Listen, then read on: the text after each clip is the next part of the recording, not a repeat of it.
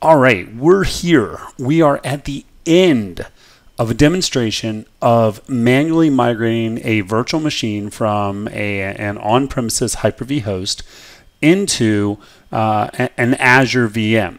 All right, and moving it as what we would call a specialized as opposed to a generalized disk. To be generalized, we would have, generalized the virtual machine and then copied up and made copies of it. As it is, I've taken an actual VHD file, and I'm going to use that directly as a source of a virtual machine. And fortunately for you, I've actually already done this. I cheated a little bit, but that's because watching a script run isn't really exciting, and it'd be even worse if you're watching a script run and it failed. So it's possible that I went ahead and ran this, but that's okay because it makes for a shorter demo. All right, here's what we have. In a previous demo, I copied a VHD from on-premises into Azure. Okay, and really all of this code here is just setting that up, getting to the point where I've got these two variables. One is the URI that I want to copy it to, and the other is the local file. The URI is in a storage account, it's in a container within the storage account, and then really the whole thing came down to one line. That gets me a VHD that's in Azure now. Okay, and what I want to do is a couple of things, two-step process. One, I want to convert the disk from what would be called unmanaged, which is how I uploaded it. When you upload a disk into storage, that defines what's called an unmanaged disk. All right. What you typically want to do with current virtual machines, you want to have a managed disk, which really just means that it's a first level resource, and you can see it, for example, in the portal under a resource group, and more importantly, Microsoft actually manages it, thus the name. Okay. A lot of benefits to that. You can look that up. That's not really critical. Just want to show you how we got there. All right. And so after I move up the disk, got a few other things we're going to do. All right. And then this line 27. All right. Above that, I get a NIC, network interface card. Had already created a network interface card. That's available. That's not really something that you need to worry about as far as migrating a disk. That's a pretty standard process. Okay, but here I have a disk, and this is where I create a managed disk out of the unmanaged disk. And there's actually two parts. There's a new Azure RM disk config, which basically says, okay, I want to say we're creating premium. It's going to go in a location which is set as East US.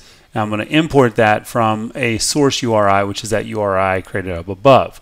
And then that's the configuration. I use that to create a disk, and I give it a name. Why this couldn't be one step, I don't know. I couldn't have created the whole thing, so I can't complain too much. But after line 27, 27, 8, and 9, I have a managed disk. Okay? And then the next steps, I'm really just setting up a virtual machine configuration. Start out by creating a configuration, and then really the part that's related to this disk I have migrated is this part right here where I attach this newly minted managed disk to my virtual machine configuration. Right? And then I add my network interface card to it, and then finally I go ahead and I create the virtual machine, which I have done, and which I am happy to report worked successfully. And here is that virtual machine. All right, now, a couple things with this. We can take a look at the resource group where this is created. Pretty exciting seeing a resource group. And if I always like sorting these by type. So here's what we've got. We've got a couple of things. My manual OS disk. You'll notice there's actually two sets of network cards, two sets of public IP addresses. A little bit of a confession here. The Hyper-V host that I've been running and demonstrating on is actually running in Azure. But that's immaterial. It's actually the same exact process you would do if it was on premises. It's just that I can run it on a more powerful machine in Azure, and my wife won't let me build a network rack in my office. So you kind of got to do what you got to do.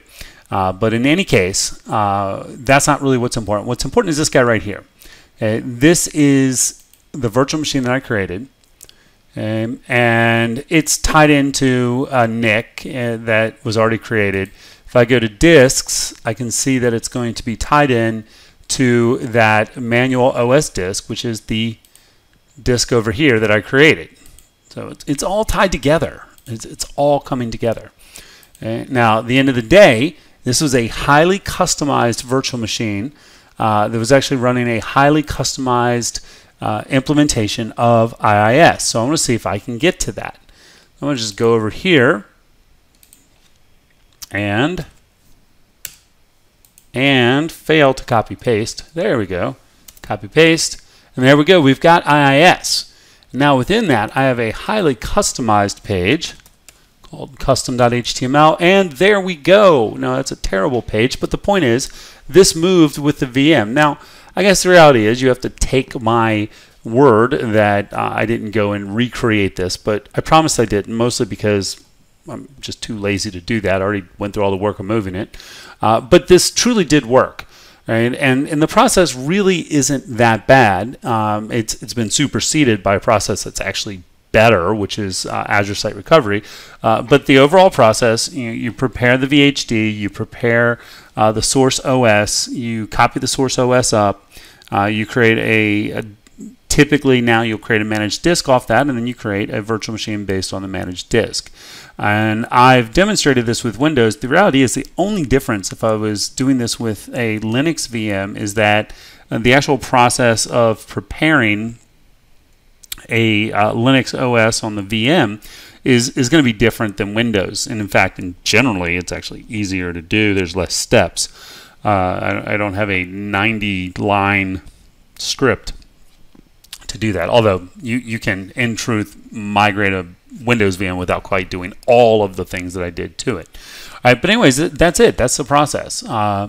It's really not that bad, and particularly because even the parts that are a little bit lengthy, the only part that was really lengthy was the preparation of the OS itself, and that was all scripted.